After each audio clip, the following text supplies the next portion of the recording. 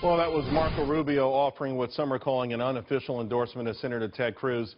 The GOP deal-making obviously seriously underway. We also had Donald Trump mention in the USA Today interview that he was considering Rubio, Kasich, even Scott Walker as potential vice presidential candidates. Joining me now, Lisa Boothe, Fred Barnes, and Caitlin Huey-Burns.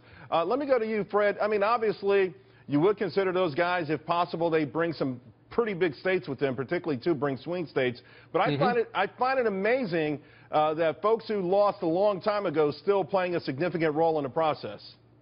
No, I'm not surprised at that. You know, look, somebody's going to be the vice presidential running mate to whoever the Republican nominee. And Marco Rubio has something that could help him get that if he wants it. And that's this great asset he has of 171 delegates. Now, he acted in that interview with Mark Levin that, well, they'll just vote for whoever they want, some conservative. But he will have great sway with them.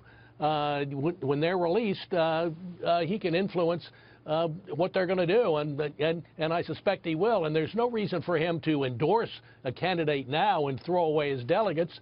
They'll be a lot more valuable come convention time. Would it be valuable enough that someone offers him a VP slot?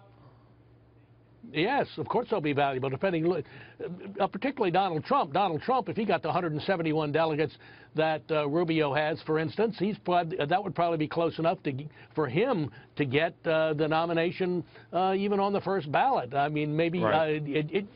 If that's possible, if Rubio can release them so they could vote for Trump. I guess, Lisa, then bygones will be bygones. Well, I don't know. I mean, look, politics makes for some strange bedfellows here, but it might be a little too strange for Marco Rubio. I mean, it does seem like he's giving Ted Cruz the nod, maybe not an official endorsement, but he's saying he's a conservative, he's a good guy.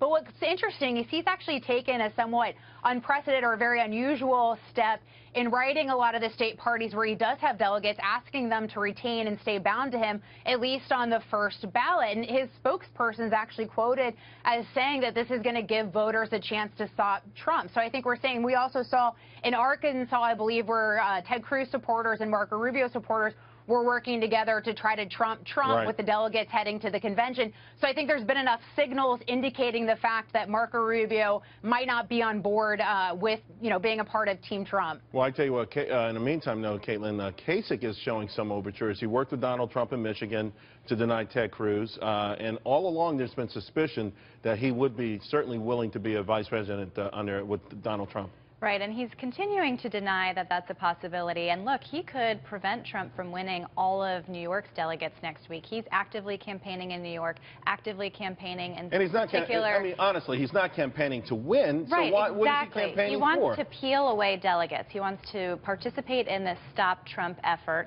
Is it Stop Trump or is it Kasich VP campaign? Is that what we're really looking at? Well, at the end, before we get to the convention, if Donald Trump is short of the necessary delegates, he'll still need to, no matter how short or close or far away he is, he'll need to woo delegates. So I wouldn't be surprised if he goes to someone like Kasich and says, hey, let's band together, I'll make you a VP. Whether he accepts that is a lot of people thought that Ronald Reagan and Bush were odd, strange bedfellows, but it worked.